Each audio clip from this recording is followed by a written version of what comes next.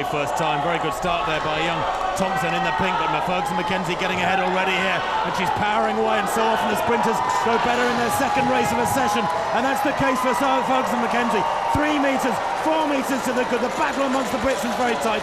She wins it by 4 metres. Ohurugu's strength as a 400-metre runner, bringing her through there to turn the tables on young Thompson from the heat result. The winning time 16.54.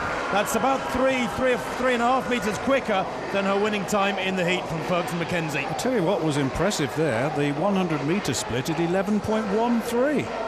So the conditions have clearly improved, but Ferguson got away brilliantly, and I thought that Shauna Thompson might suffer after that victory over Christina Ohurugu, who came in second there. But certainly Ferguson-McKenzie, a multi-Olympian, a real talent, very, very experienced, and looking very happy with that result at 16.54. Gets away well, comes up very slowly, but by this time the damage is done. It really is. Ohurugu on the far side, overtaking Shauna Thompson at this stage. Ferguson-McKenzie absolutely flying here, well away. The world best is 16.1 by Florence Griffiths-Joyner. That was in Seoul in 1988 en route to 200. There you go.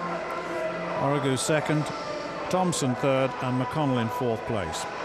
Another little look at it. Look at it was the sheer acceleration over the first 30 metres that took the life out of the rest.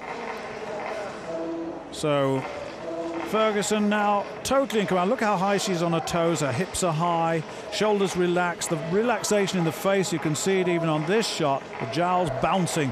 And as she approaches the finish at 16.54, 11.13 through 100. My goodness me. I wonder what she's got to say about that.